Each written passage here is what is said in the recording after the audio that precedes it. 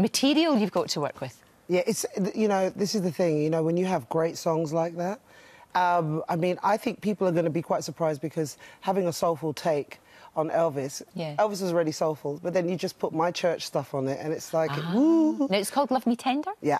And when does it all kick off, Ben? It all kicks off in Manchester in 2 weeks' time. Yeah, we open in Manchester, do a second week in Manchester, and then Bristol, and then we're on the road. You know, dates on the website, as it were. Fantastic. We'll make sure that we do that. So tell me about your characters. Who are you playing in this? I'm playing yet another terminally depressed person. I don't know why, because you are quite cheerful in your true I like life. to think I am. Called Jim. But basically, what it is, it's set in a small town where everyone's pretty miserable. I mean, I'm a widower. Yeah. You haven't kissed a man for 6 years. Yes.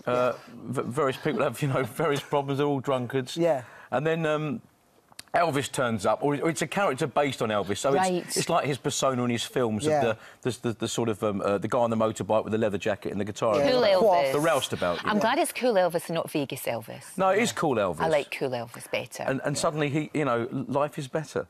Ah, so he spreads joy, bliss and happiness? Yeah. But